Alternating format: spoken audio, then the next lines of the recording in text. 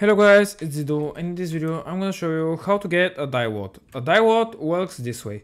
As an example, you have a violet husk or a red husk, which you can get by beetles, or some other die crafting capable stuff.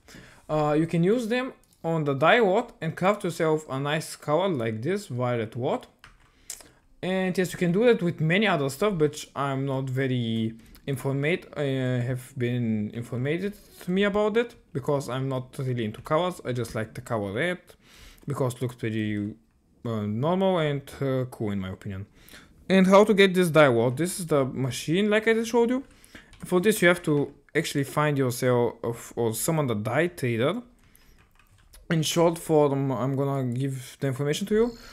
You just need an empty house which you have built. 4 different NPCs already, and already in your inventory a die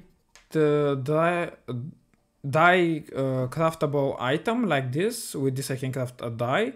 A die is this color, and a strange plant, which I'm not very sure what it means, but he explains it. Some rare flowers, and yes.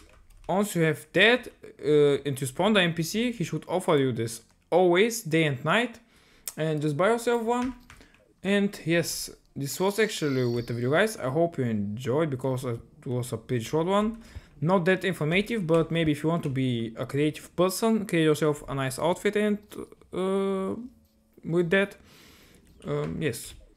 And this was with the video, guys. I hope you enjoyed, and if you haven't subscribed yet, please subscribe. I would very appreciate it. Thanks for watching.